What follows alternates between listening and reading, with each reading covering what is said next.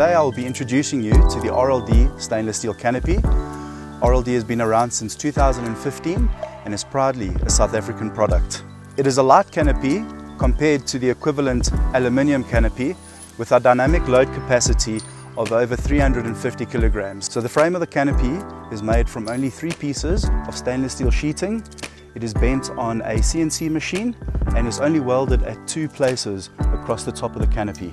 One of the main concerns when buying a canopy is dust, and RLD canopies are fitted with a positive pressure vent, which then reduces the amount of dust and water that can enter into the canopy when you're driving. In addition to this, the doors are made out of the same stainless steel sheet and come standard as a solid panel.